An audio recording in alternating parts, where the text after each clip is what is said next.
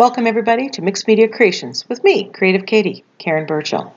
Today we have an art journal tutorial for you, and we're going to be using the collage and a negative painting techniques. It's entitled, Wherever You Go, Leave a Heartprint. And here's a sneak peek. Follow me on Instagram. Here's the address. See what I'm up to on a day-to-day basis. Don't forget to hit subscribe or share this video with your friends. So recently I watched the video tutorial by So Crazy, and she used collage and she had this face in it. So I created this one, and so this whole background was started with collage and stamping. So I wanted to play more with that technique. So this one was kind of in the blues and purples. So I'm going into kind of purples and violets and pinks on this one. So I pulled out some of my collage papers that I made on deli paper, some of my gel prints. I have some music papers and dictionary papers, as well as some doilies that have been stained in coffee filter, some of my homemade stamped tissue paper, and I'll put a link to that mixed media technique tag video, just little bits that you can use for collage. And I have my Canson mixed media page, and I've gessoed the page to start with. So using gel medium, I am going to collage bits and bobs of this onto this page.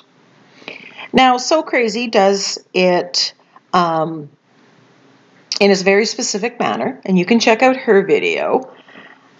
I kind of start with that, but deviate and do my own thing, which is what we should be doing. You know, find somebody that inspires you and then play off of it. When I started art journaling, I really didn't understand the whole collaging thing other than to collage a focal point. And I think we've come full circle, so now I want to play with that. So I'm just ripping these pages, and I don't like straight edges, so I'm typically getting rid of those straight edges. Now, I know that in the selection of the colors, that is going to be the colors that I'm going to go in, the general direction that I want this art journal page to go in. That isn't always the case when you use collage. You could be collaging these pieces in to get some of that wonderful texture, and you could end up with totally different colors. But that's not my intent.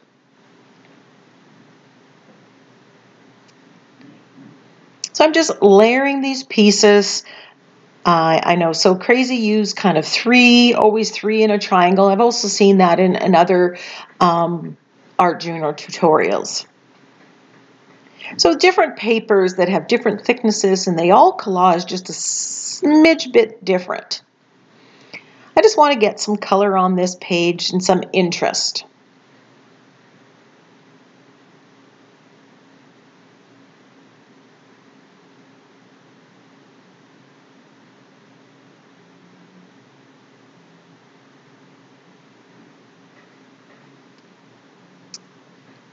Just playing with it, trying not to overthink the end. I really have no idea where I'm going to go. And at this point, I'm thinking I might put a face on it again, although to do that on camera, I'm not quite confident enough in my face drawing skills to do that.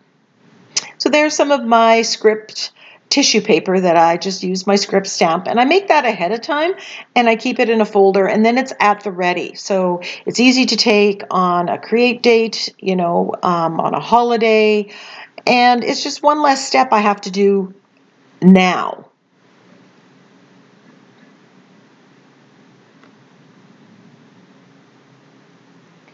So on this layer, while I'm definitely, you know, choosing that color scheme in the selection of those colored papers, the rest I'm adding, and I know it's going to add interest and visual texture as well as physical texture to my final page.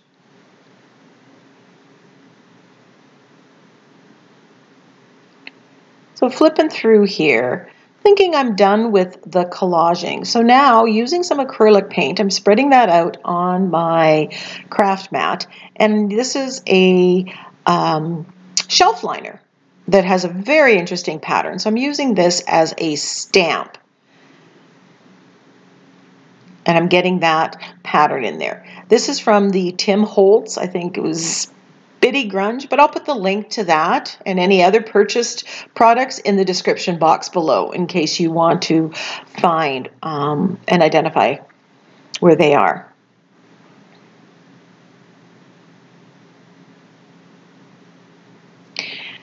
Then I've used this Crafter's Workshop stencil, which is one of my favorites. And I'm using modeling paste and just putting the modeling paste through in various areas. I like having that little bit of texture there, and I like how the paint catches in its nooks and crannies.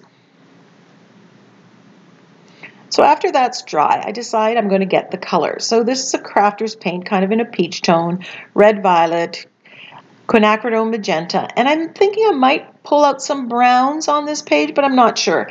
And there is some gold in lots of those collage papers, so I might be bringing that. And this is a violet oxide from Golden that's kind of that right color. So now I'm going to add some color to the page, and initially I'm going to use it, and I'm going to use the palette knife and scrape it on. There you see me spraying it. I want to get this flowing. I don't want it a solid opaque color. I just kind of want it all over the place, which is why you see me get rid of it, because it was just too much and too stark. So I'm back to scraping, and you just kind of want that color. You can go up and down, you can go side to side, you can go in various degrees. If you don't have a palette knife, use the side of a credit card. If you can't seem to make a whole credit card work, cut it into smaller strips. I just want some of this color in some of the other areas on this page, aside from the collage papers. But you can see how I used the collage papers, or the colors in that, as a jumping point for the colors that I'm working with.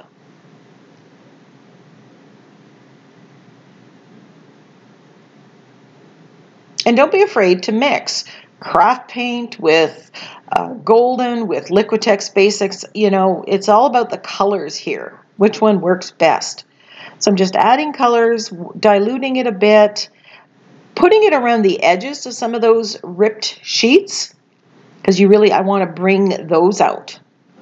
Now my goal here is to add color without getting rid of all that white space. You'll see how I do towards that goal. I also want to get some of this paint into the nooks and crannies of the texture paste. Craft hack, if you don't have texture paste, use wall compound. You can buy a big tub of it very inexpensively at the hardware store.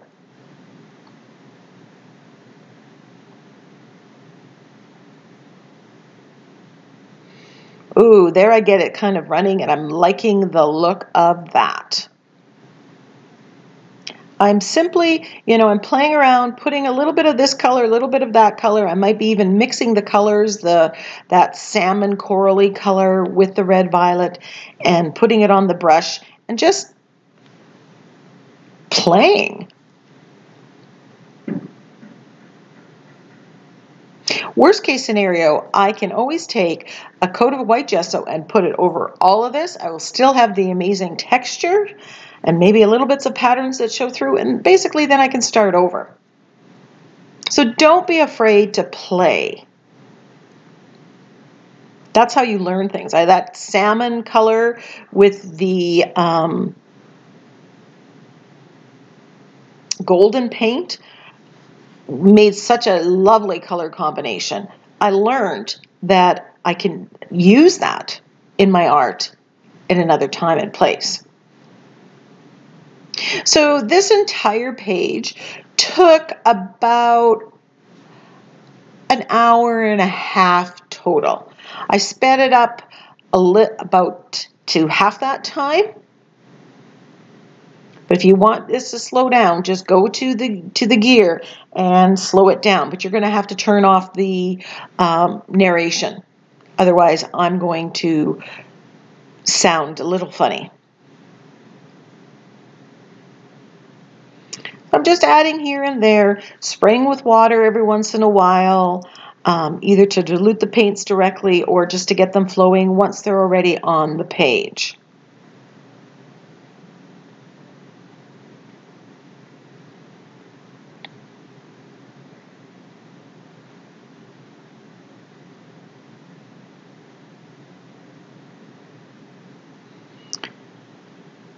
Just decide I want some more palette paint spread with the palette knife because that gives a different look.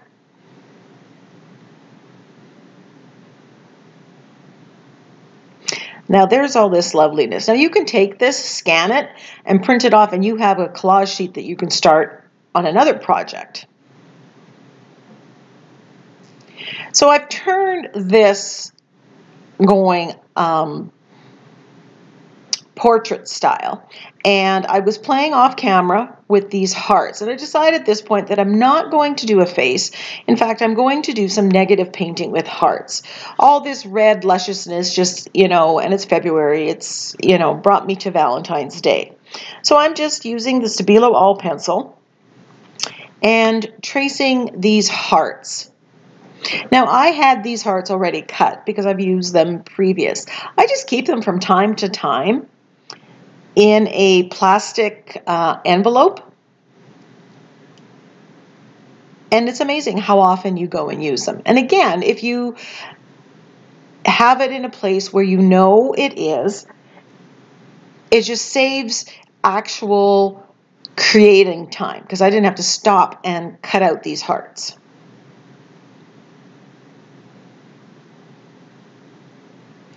Now you can use watercolor pencils to trace that, and then they kind of disappear once you add paint or anything to that.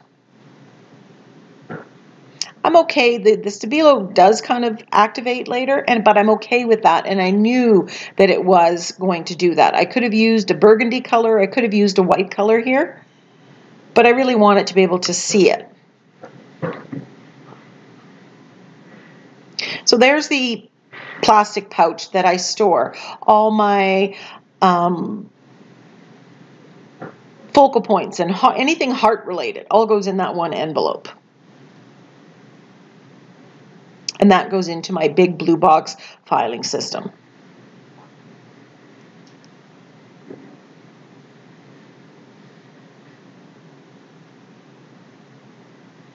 So here I'm doing what I've seen many people do. We're going to do negative painting.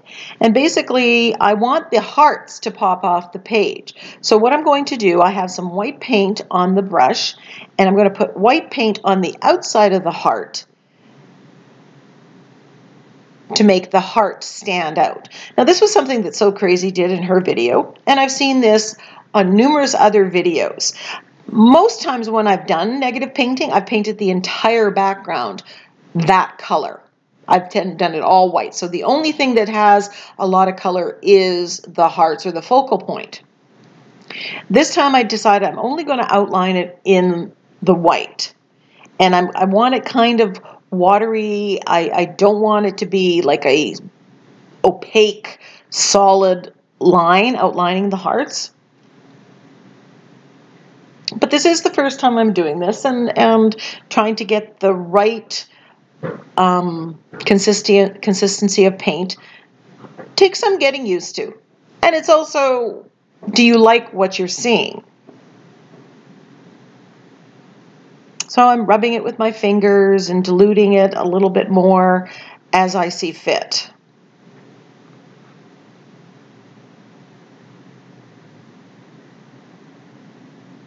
But you can see this is working to make the focal point, my hearts in this case, pop and stand out. I've seen people doing this with gelatos or a lot. So negative painting isn't isn't a new technique, and it's not one that's new to me, although this is being done a little bit differently than I've done it before. It's always fun to experiment with new ways of doing things.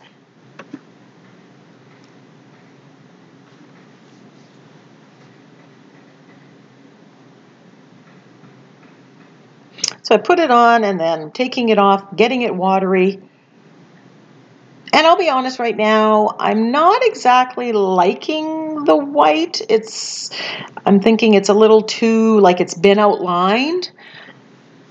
But I keep going with it. When you try something new, sometimes you got to push through those initial concerns.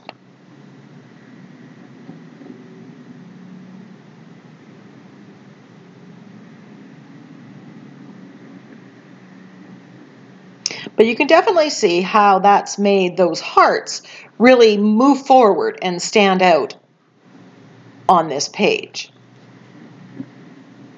So I'm giving that a dry. And I'm looking at it, and I get out the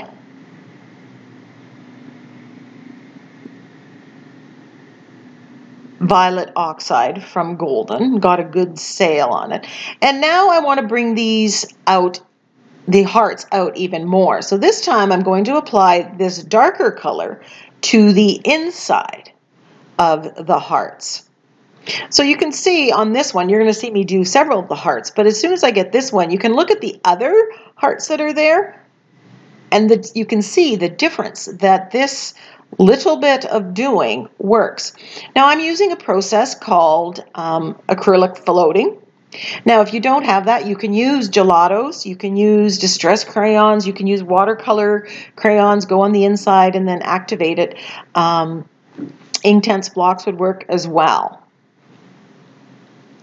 I like using the acrylics because then it's permanent and I don't have to worry if I do something later on that it's going to activate. But you can see the hearts on the bottom that I've done are standing out all the more than the ones on the top. And again, you may come back and add another layer and make it darker, but let it dry in between. Because if you sit there and fuss with it, it's just going to make a mess.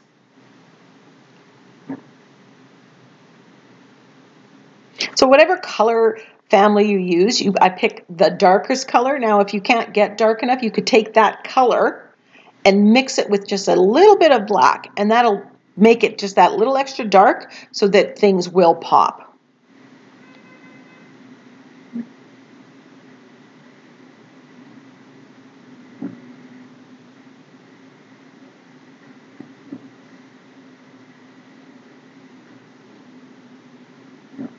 Using this float technique and shading and highlighting as a way of finishing your pages was one of the mixed media technique tag videos, and I'll put a link to that video. That shows it close up and kind of step by steps so that you can learn how to do the float technique or other shading techniques should you want to. If you don't want to add color, you could have gone with, I could have done the Stabilo inside with the black. Instead of using straight black, if you used, I can't think of what the black is, but it has a blue tone to it. It's very dark, but it's almost bluish. And that would have looked good here, but it wouldn't be as stark as just a regular black.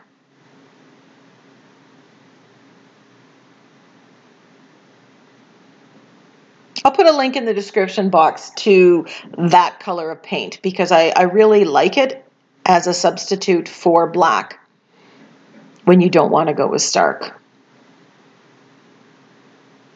But you can see how those hearts are just standing out even more. Now, I have some gold on some of these, but I want to bring out more gold, and I want to bring out that texture from the texture paste. So I'm getting some of this gold paint on the pad of my finger and rubbing it where the texture paste is on the hearts. I'm not rubbing this gold paint on the background, what is now the background. because I only want the majority of this gold to be on the hearts. And again, very little paint, and I kind of tap my finger up and down in the paint, so it's almost like dry brushing. I'm just very light. If you want more, you can always go back and add it. Don't rush this process because you'll end up with too much paint and it'll be more globby than just highlighting the high points of that texture.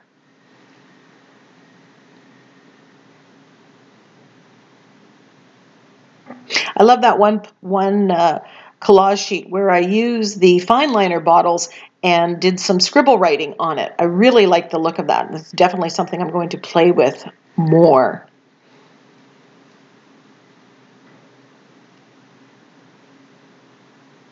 So I'm looking at the page and trying to decide where I want to go next. So speaking of fine liner bottles, which I absolutely love, and I'll put a link to these in the description box. I put off buying these for a long time, and oh my gosh, I love them. And it's forcing me to be a little more sketchy, a little less precise.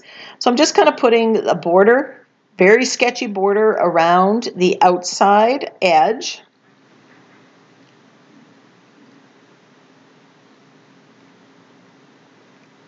Just to frame the page. And then I'm just going around the hearts. And again, I'm not doing a solid line. It's kind of scribbly, sketchy. It's taken me a long time to get to the point where I can do that and look at it and like it. I've always liked when other people did it, but I just, always went for more precise. I'm just kind of going over it, wanting it to look very loose and free.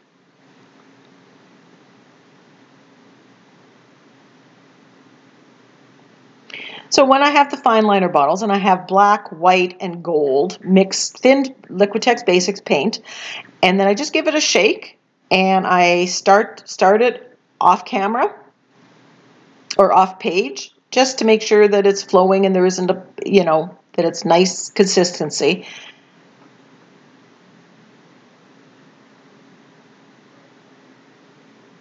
Really liking the look of that.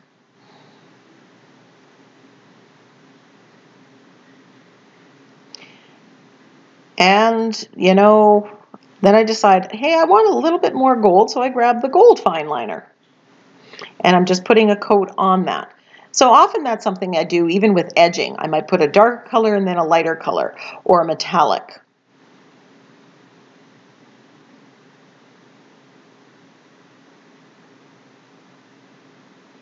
And you'll get a different effect if you did the gold before the black.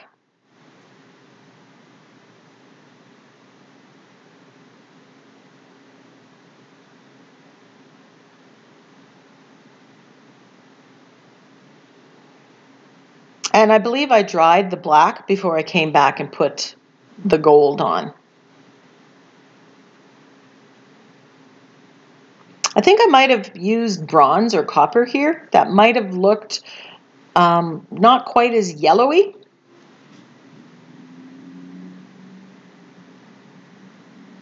So I'm looking at it, am I ready to call this done? But I'm not liking the white around the hearts. And actually off camera, you can see I've already gotten rid of some of it. So what I'm doing is I'm taking that red violet and that peach color and putting it on a brush and kind of covering up some of that white, putting more color there. The white just seemed a little too stark for me. So a little too obvious somehow. I'll try again and we'll get it right yet. But, for this one, I just needed to add a little bit more. And I've seen where other artists have take the Stabilo or take their watercolor pencils or gelatos or other things and just kind of fill in that color and even change the color a little bit. Could have added some blue on the background. So the background becomes almost different colors than what the focal point is.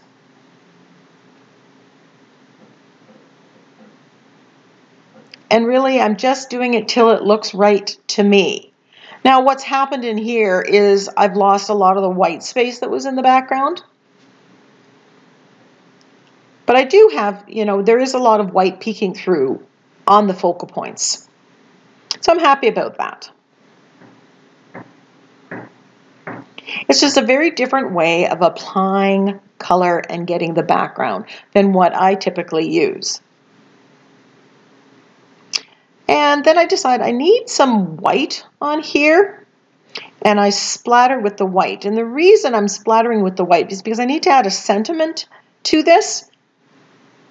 Now I could have masked off those hearts, but if you go quickly with a baby wipe, you can just rub it off. Because everything underneath that is acrylic and is permanent, and I know that, so I'm not liable to lift anything. So I had this saying actually in amongst all my sayings, and I keep everything. Typically when I'm doing a project, I might print off several possibilities or several different fonts, and while I might use one, then the other one just goes into my stash.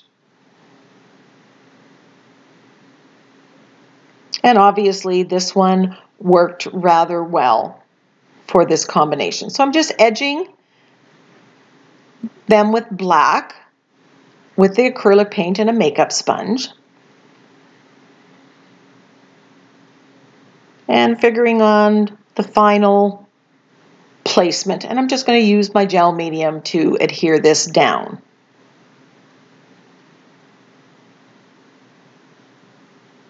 Now because I have the white behind it, that's why I made sure I put the white in the splatters. It just kind of makes things work together a little better. If I had left a lot of white space, I may not have needed to do the splatters.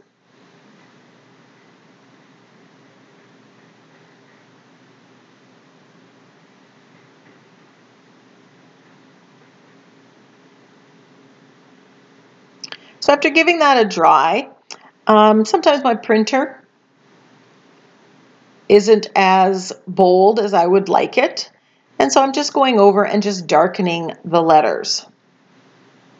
If you can't print out a saying with your computer and computer printer, then use your stamps and stamp out the saying on paper, on a separate piece of paper, and then cut it out. You wouldn't want to be stamping the letters directly onto the page because there's a lot of texture on the page and you're not going to get a good stamp. I want this to stand out a little more, so I grab my fine liner bottle and kind of sketchily outline the sentiment. And you know what? I'm going to use this to sign my name. Works really great. So thanks so much for joining me on this page. Leave a comment below, like the video, and please share it with your friends. I hope you give using collage and using the negative painting technique a try. You can create a variety of different pages and looks. This page looks totally different than the page that I showed you before. Basically, both are using the collage technique and the negative painting technique for that matter. So the sky is the limit.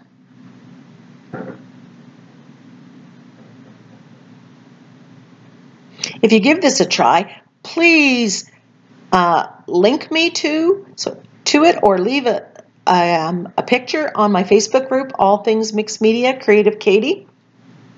Love to see what you create using a similar technique. Have a question? Leave it below. I'll get back to you. Bye for now.